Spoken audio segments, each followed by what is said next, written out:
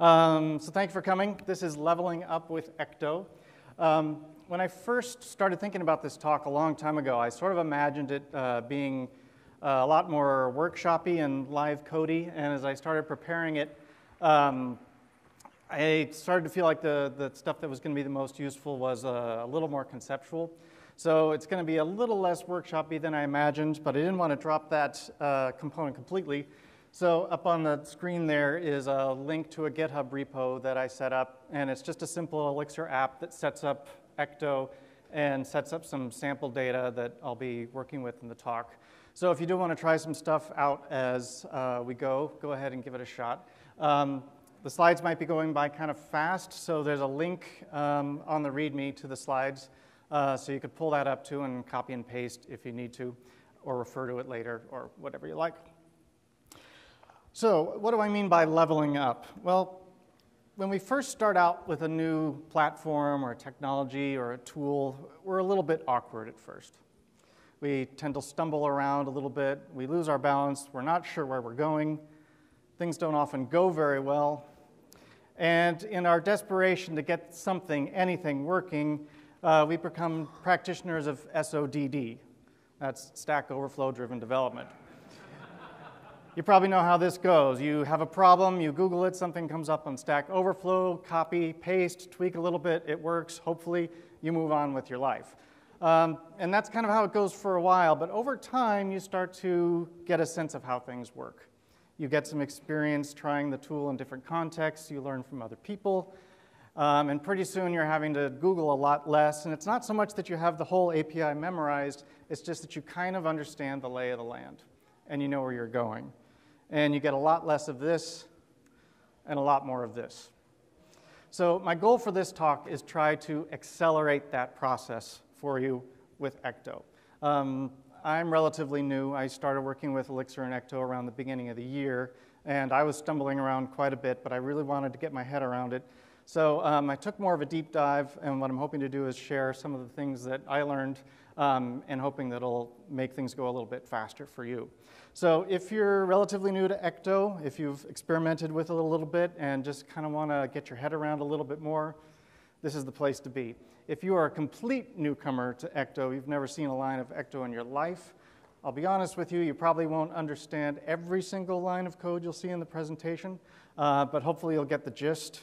And certainly the foundational stuff that we're going to talk about will serve you as you keep going. Now, if you're an Ecto expert, if you're the sort of person that provides the examples that practitioners of SODD copy and paste into their code base, there may not be too much in here that will surprise you. I'll be honest again. But if you're not familiar with the changes in Ecto 2, if you're a diehard Ecto 1 person, then there probably will be a few surprises. So that's the context. So let's talk about what is Ecto. So this is my very biased and completely unofficial definition of Ecto, but I think of it as a tool set for interacting with external data sources. And I chose these words kind of carefully. It's a tool set because there isn't just one way to use Ecto. It's got lots of different pieces to it. They harmonize beautifully and work together beautifully, but you don't necessarily have to use all of them. You can use pieces depending on what you need to do. And I say external data sources because although Ecto is best known as a tool for interfacing with relational and in some cases NoSQL databases, it can do much more. And anytime you're interfacing with external data in any way, might be files on your local file system, it might be an external API or anything like that, there's things in Ecto that can help you.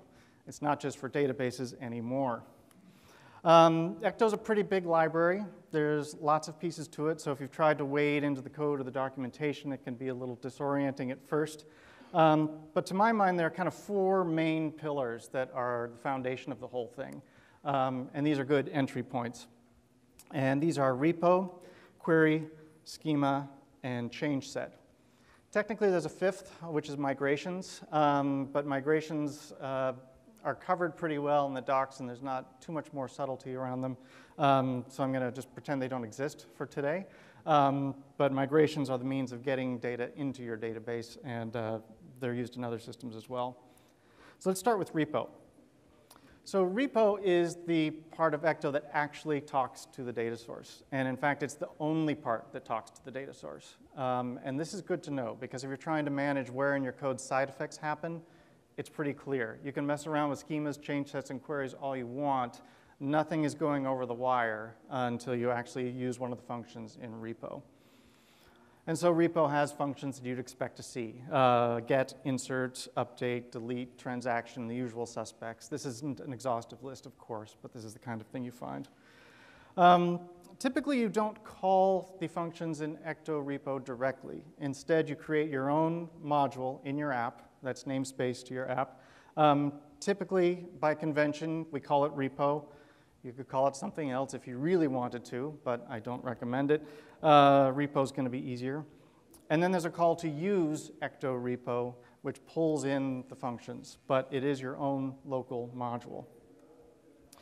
Then somewhere in your configuration, you tell Ecto how to take this module and connect it to some data source. In this case, it's Postgres, and we provide all the information that it needs to connect. And then from there in your code, you usually alias it, and then at that point you just start calling repo, and it's as though you're talking to Ecto repo directly, but it's your module. Now this is kind of important to keep in mind, because there are two nice consequences with this arrangement. One is that it's super easy to connect to another data source if you need to in your app. For example, if you had some legacy database that you needed to talk to, you'd simply create another module, give it a different name, legacy repo in this case, and then configure it with whatever information you needed to hook up to it. And at any point in your code, if you need to talk to the new database, you just talk to repo. If you need to talk to the old database, you just talk to legacy repo. Easy to do. Another consequence is that it's super easy to add your own custom repo functions. So let's say we were making an application that helped us manage a music collection. And we wanted to do a lot of counts. So we'd want to find out how many artists we have, how many albums we have, how many tracks. If we're doing this sort of thing a lot, we can create a little shortcut for ourselves. We can just add a function into our repo called count that takes a table name, and then we forward that on to repo's aggregate function. And then in our code, anywhere we need a count, we just have to do that. Nice and easy. So if you find you're doing things sort of repetitiously that interface with repo, you might think about putting your own function. Now, there's some functions in repo that allow you to work pretty directly with the data in a low-level way without even having to get into schemas. And they're easy to spot because they all end with all. Insert all, update all, delete all, and just plain all for queries. So for example, if you just want to throw some data into your database, you can just do a simple insert all. This call here will talk to the artist table. It will insert one record, and the record just has one field called name, and it'll set it to John Coltrane. And the thing you get back, we didn't ask for it to send us anything back, so we get a tuple with the number of records affected, and then nil, because we didn't ask for anything. If we wanted to update all those records, we could do it that way. Again, we're just using the table name as a string, and then we have a set keyword. We tell it which column we want to update. And if we want to delete them all, we can do it just like that.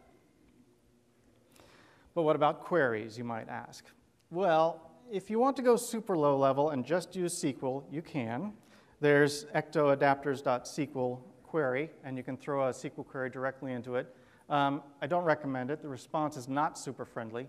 And if you don't enjoy filtering through all those tuples to create timestamps, this might not be the way for you to go. The recommended way is to use the query module. So Ecto implements a DSL for generating queries, relies on macros pretty heavily. And this DSL feels a lot like SQL, and I do mean that in a good way. What I mean is that if you're familiar with SQL, you're going to find Ecto's query syntax pretty easy to pick up. And if you don't know SQL, you're going to learn it without knowing it. And pretty soon, when you have to go spelunking through your app logs to figure what went wrong, those SQL statements that are flying by aren't going to look like gibberish to you. You're going to have a good sense of what they mean. So here's an example SQL query. This goes to our tracks table, and it does a join on the albums table. And it pulls back the track ID, the track title, and the album title. And we're filtering just on those tracks that have a duration longer than 600 seconds. So we're looking for the long, self-indulgent, longer than 10-minute tracks in our collection. This is what the query looks like in SQL. This is what the query looks like in Ecto.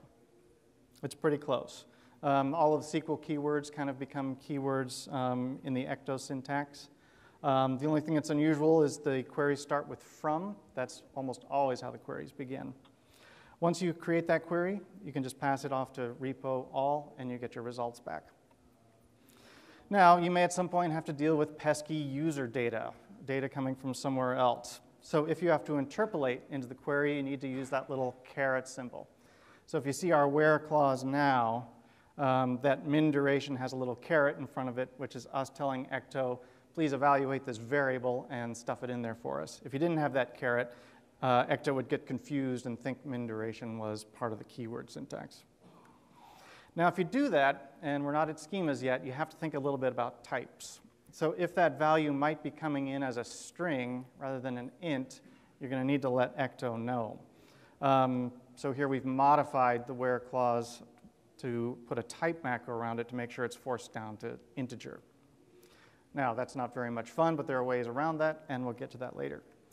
Now, a really useful thing about queries is that they are composable, which means you can create fragments of queries that can be chained one onto the other, so you can further refine the query down the line. So if you have some particular part of a query that's tricky, if you're joining a lot of tables and you need to reuse it, you can. You just have to store it and then work with it again later. This allows you to do what some people in other ORMs would call scopes. You know who you are.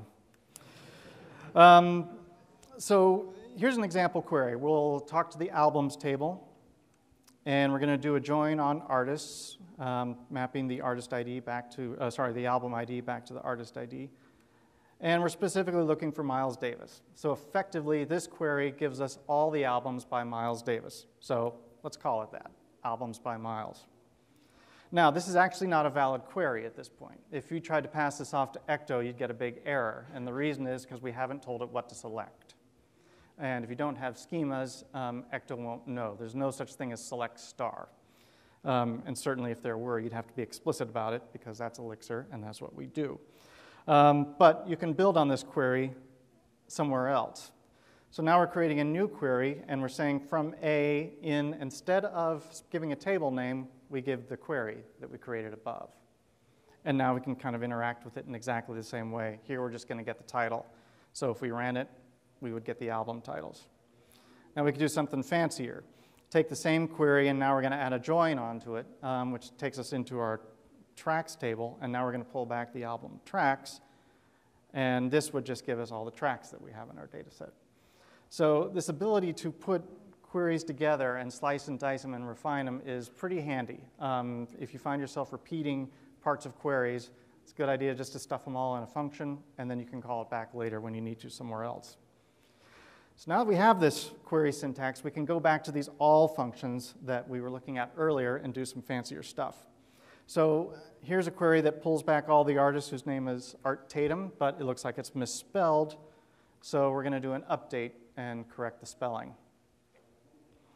Here's another one that goes back to get our self-indulgent tracks, and we're going to delete them because who has time for that?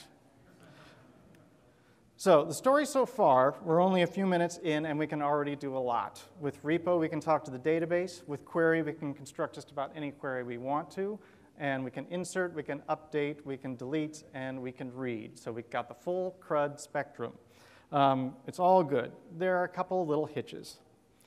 First of all is that we always have to be explicit about our selects. And if you were doing something with very large tables where you're getting back lots and lots of columns at a time, this would get tedious in a hurry. The other thing is that we have to be careful about making sure we're correctly casting the types of data that we're forcing down, like when we saw that min duration coming in as a string. It'd be nice if we had a shortcut to help us deal with these things we might have to do over and over again. And that's where schemas come into play. So again, my highly biased unofficial definition, schemas define a reusable shape that we can use to move data in and out of our data source. So if you find you're selecting the same kinds of thing over and over again, it's a good chance that you're going to want a schema. So schemas, again, use a DSL. This is a typical setup. We're going to create a track module, and we're going to pull in schema by using the use statement. And this gives us the macros that you see below. We call schema, give the name of the database table that we're mapping to, and then define the fields one by one and their types. And timestamps gives us this nice little shortcut of 2 columns called inserted at and updated at, which, depending on which repo call you go through, will update automatically for you. Now, this saves us some typing. So here's, we go back to that query we did earlier where we're looking for the long tracks. Here's what it'll look like without schemas. You see we have to do that nasty cast on min duration, and we've got to manually select out all the fields that we want. With schemas, it looks like this. We simply have to say from T in track, and because we're referring to a module that has a schema, we don't have to provide the select statement. Ecto's just going to grab all of those fields that we've defined. And we don't have to manually cast it because Ecto is going to do it for us. It knows that duration is an integer, so it's going to do its best with whatever comes in as min duration. String, atom, number will probably work fine. If it's a list, it'll blow up, of course, but it's going to do its best. Now, here's the thing about schemas. Wonderful time saver here, but you don't always have to use them. Just because they're defined in your project, in some situations it might be more work than you need. For example, let's say we just wanted to get all the names of the artists and the number of albums for each person. That type of query doesn't fit neatly on top of a schema. An album count is not something we've defined anywhere, and it's not like we want the whole artist record or the whole album record. We really just want a simple map, name and account. And so in that case, you can construct the query. So we do a join, we do a group by, but you can still manually supply the select if you want to. And then when you run this, you'll just get the values that you want and not anything else. So schemas are great, but you don't need to go overboard with them, especially when you're in reporting types of situations where you're grabbing data from lots of different fields. Let them go and do your own selects, and there'll be a lot less data to come through.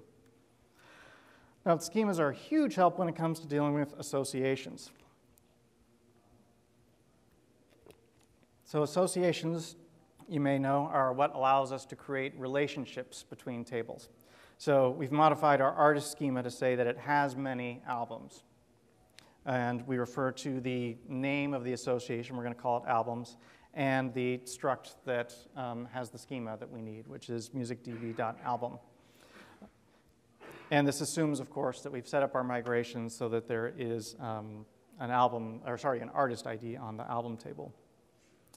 There's 4 different kinds of associations you can have. Has many, has one, belongs to. Belongs to is what sits on the other side of a has many or has one. And as of Ecto 2, you can do many to many, which is pretty nice. The album schema uses a bunch of these. It belongs to artist. It has many tracks. And it's got a many to relationship with genres. Genres being the type of music, jazz, funk, rock, speed, polka, whatever you want. Now, if you want to see the association records, now that we've got our schema set in place for album, we can use repo.get. We pass in the struct name, which is album, and an ID. This is going to give us album number ID. And then we simply use dot notation to get album.tracks. And when we do this, we get the dreaded Ecto association not loaded. Who's seen this one? Yeah, kind of gives you this feeling. Okay, why did this happen? So here's the Elixir thing at work. Ecto will not go and fetch associated records unless you specifically ask it to. Now, when you're working in IEX and you're just trying to look at your data and you click on an association and you get association not loaded, this seems like a big pain in the butt, but this is a good thing. You really don't want your database interface running around and grabbing whole bunches of records without your knowledge. And if you don't believe me, after the talk, go and Google N+1 queries. I won't take the time to get into it now, but there's probably people in this room that can tell you some painful stories. There's a guy nodding right there. Can tell you some painful stories about what can happen. So the takeaway is, when you're dealing with associations and you're running your queries, you got to be super specific about which ones you want. So here's how you fix it. One way to do it is to add preload keyword to your query. So you just set up your query like normal, but then you say preload and specify the association that you want. In this particular case, it's albums. We're going to load the artist name Bobby Hutcherson, and we're going to get the albums back as well. And you can nest these if you've got associations on top of associations. So in this case, we're not only going to get the albums by Bobby Hutcherson, but we're going to get the tracks. And these are grouped together because tracks are not directly related to artists, but artists albums have a has-many relationship to tracks. So we do nesting that way. If tracks had a has-many to something else, we'd do another keyword list, and you can just go turtles all the way down. Another way to fix it is you can use preload after the fact. This will save you when you're typing around in IEX and you hit that association not loaded. You can fetch the record, and then once you have the record, you can pass it to repo preload, and then that'll get the associations for you. So if you're in IEX, you don't need to redo the whole query over again. You can just slap yourself on the forehead like you normally do and pass the record into preload, and you're good to go. Now, another great thing about the schema and association support in Ecto is that inserting new records when they have complex nesting is now a total breeze. So imagine we wanted to insert an artist, one of his albums, and all of the tracks all in one shot. You can do it like this. So we call repo.insert, and then we set up the artist struct, we set the name, and now we have the albums association. And so we set that up since it has money as a list, and we create an album struct within that list, create a title for that album, then set up a tracks association within there, and then 4 more structs underneath that. And this will absolutely do the right thing in terms of figuring out which foreign keys go where. Please just take a moment and bask in the beauty of that, and think about how, yes, it does deserve applause. Jose and Eric and Mio, thank you. And think about how easy it's going to be to set up your development database next time. By contrast, here's what that data structure looks like in JSON. This is just pure JSON, and that's executable Elixir code. You want to talk about clean syntax. It doesn't get any lighter than that. So this is a fantastic way to dump a whole bunch of data into your database at once, provided that data is valid. Now, it's okay to do that in development with data that you know about. You certainly don't want to try that in production with data that comes from those pesky users out there, because who knows what they're going to put in there. If you're throwing user input into the database, you want to make sure that it's the data you expect, you want to make sure it's in the format you expect, and that it's all valid. And that's where change sets can help you out. So change sets allow you to filter, cast, and validate the values that you want to send to your data source. Also helps you track errors. So here's a typical usage. Somewhere in your code base, you import change set. And then we've got these params that came from somewhere. We don't know where, but we've got a map of title and index. And then we set up the change set by using an empty struct that's mapped to one of our models. Oh, I said model. I'm not supposed to say model. To one of our modules. It's so close to model that we set up as a schema. And then we call the cast function. And cast is provided by change set. And this is going to do 2 things. First of all, it's going to filter the params. That second argument to cast defines, it lets us specify which fields we want. So we're saying we just want title and index. If those params had anything else in there, they would just get thrown on the floor and ignored. The second thing that's going to happen is that they're going to be cast into the correct type.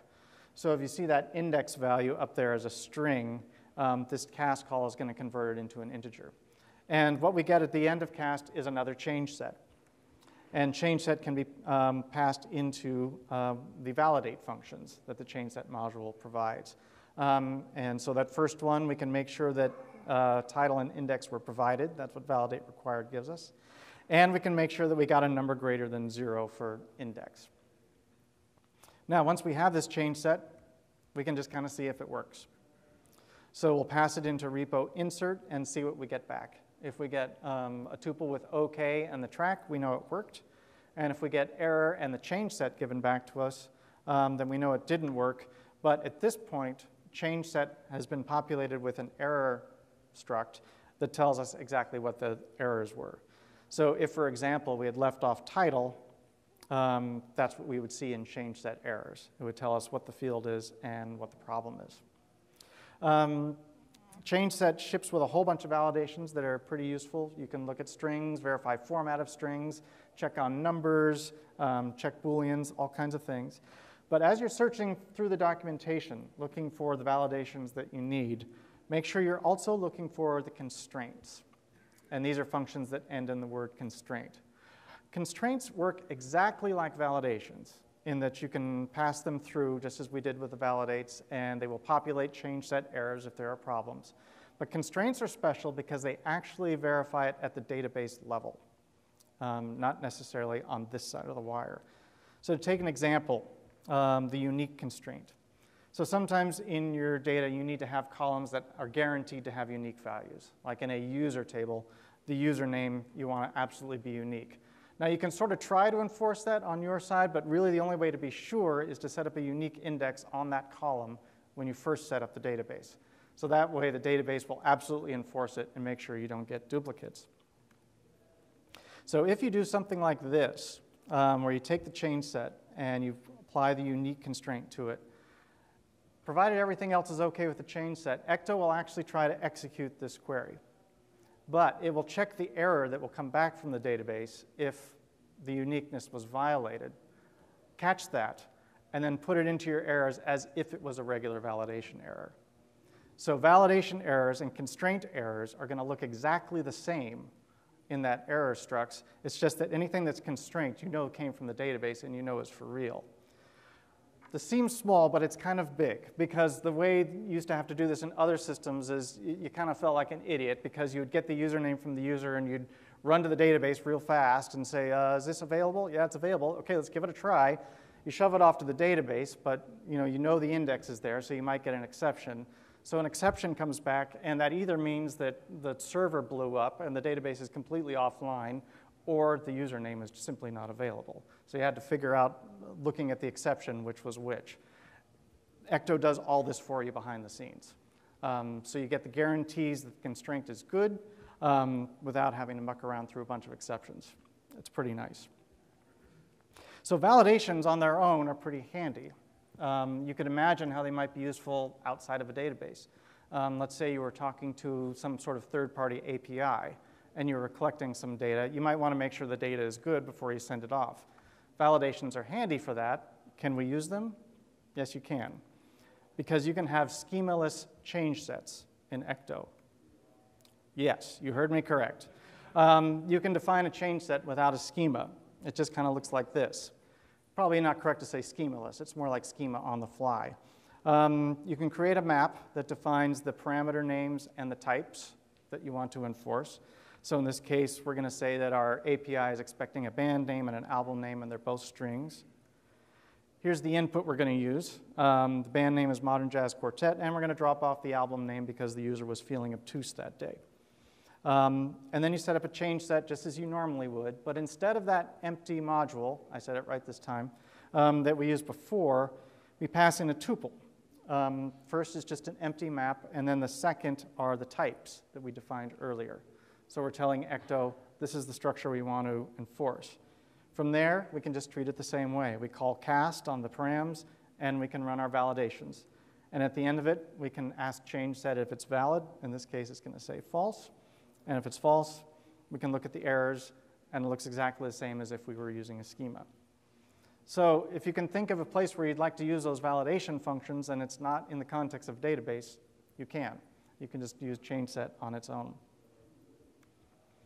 Let's talk for a little bit about Phoenix integration. So if you've done any work with Phoenix, you've probably discovered that Ecto and Phoenix play pretty well together. That's because if you look in your dependencies, you'll see that there's another package called Phoenix Ecto, which kind of provides the glue. Phoenix Ecto just adds some definitions for behaviors that Phoenix is expecting and puts those onto some of the modules from Ecto. And this is why, for example, when you're setting up a form in Phoenix, and you have form for, you can pass in a change set, and you can use these nice shortcuts for setting up the form fields. And you don't have to do all that mucking around with names and values yourself. It's pretty handy. So this works very, very nicely, but there's one drawback, which is that it implies that there's kind of a one-to-one correspondence between our schemas, and therefore our database tables, and our user interface. So this works great if our form looks exactly like our database, and that works some of the time, but that may not always be what you want to do. Let's take the track example. Now let's say we wanted to create a form for a user to input tracks. The duration is kind of tricky because in the database we're storing it as an integer, the number of seconds. That's not a very friendly interface for the user to do. Normally, when a user sees duration, it's expressed as a string, minutes and seconds. If we want to get that as seconds, we have to ask the user to do some math. Now, we could create a separate form that would do this, but then we lose all that nice convenience of just passing a change set directly to form for and being able to construct all the fields. Well, change sets and schemas have a couple other tricks up their sleeve to get around this. One of them is virtual fields. So one way we could solve this is add another field to our schema called duration string. And this is going to be the duration expressed as a string. And you notice we've added a keyword called virtual true on the end. So this is our little cue to Ecto saying we're not going to try to persist this. This is just something we're using for our own purpose. Ignore this, move on. Having done that, over in Phoenix land, when we pass the change set to form 4, we can use duration string as a first-class citizen when we're setting up our forms. It'll work just the same as all the others. Now back in our controller, or the module that the controller uses, according to what's coming in 1.3, I'll be agnostic about that. We set up our change set as normal. We set up the track, we cast it, we do the validations. But now we're going to do another step, which is we're going to convert the duration string over to an integer. And we'll do a separate function for this. I didn't pass the change set there, but that's all right. So we'll take the change set in the separate function, and we'll call getField, which is a change set function, to get the duration string out of the change set. This is the string that the user provided. And then we'll do some sort of magic conversion to take that string and turn it into an integer representing the number of seconds. So how you would take something that says 4:33 and turn it into a number of seconds, that's an exercise left to the reader. Now, once we have that integer, we can put it back into the change set by calling putChange. And now we're using our real duration field, the one the database actually knows about, and supplying the integer. And then back from there, we can go ahead and validate it to make sure that we got a number that's graded from 0. So this is a subtle shift, but it points to something kind of important, which is that we now have a way to decouple our UX from our database tables without sacrificing the convenience that comes from passing change sets around. If the form that you want to present the user looks exactly like the database table, no problem, you're good to go. But if you don't want it to for whatever reason, in this particular case, there's a way around it. And you can go even further. And here's another big secret. Schemas don't actually have to have a database table associated with them. There is a feature in schema where you can define what's called an embedded schema. And this is sort of like an entire schema full of virtual fields that you could then pass into a form, collect the input, validate it, and then convert to the real schema that you want to use. It sounds insane, but it's true. I don't have time to walk through an example right now, so I would refer you to this blog post that Jose wrote called Ecto's Insert All in Schemaless Queries. He's got a really nice example in there where he demonstrates how a form you might use to sign up a user would be different than a form you'd use to edit the user content, but how you can map that back to the same schema in the back end. It's super handy, and I strongly recommend reading that blog post because it'll just open up your mind a little bit about what is possible with keeping the convenience of the Phoenix Ecto integration, but providing a more flexible and more dynamic UI. Okay, that was a lot of stuff. We've gone through a lot of things. It's been a little random. You can do this, you can do this, you can do this, you can do this. What does it all mean? So if I could give you one big idea to take away with you as you go into lunch and contemplate, it's this: flexibility. There is no one right way to use Ecto. It's got a lot of different pieces to it. It's a lot of different tools, and you can use them in any combination that you want. You want to do some validations without having to have a database behind you? Go ahead. You can use it. You want to go super low level and not even bother with schemas? Fine, you can. It's kind of up to you. And so you can think about what your use case is and then look around in the Ecto tool set to find the things that can help you. So to keep leveling up, I recommend you check out the GitHub repo. The source code is surprisingly readable. And the documentation is very, very good. In particular, the top-level modules have a very nice preamble to them, like the big four that I talked about, that walk you through a lot of the nuances. So it's definitely worth checking out. So that's about all I have. My name is Darin Wilson. I work for a company called Infinite Red. We do web and mobile development using Elixir and React Native. So if you need help with either of those things, feel free to talk to me. I'm at Darin Wilson on Twitter and in most places on the internet. I also tend to lurk in the Ecto channel of Slack, the Elixir Slack, I mean. And I troll the Elixir forum too. So if you ever want to talk about this stuff, if you have any questions, feel free to contact me anytime. Thank you for coming. I appreciate it.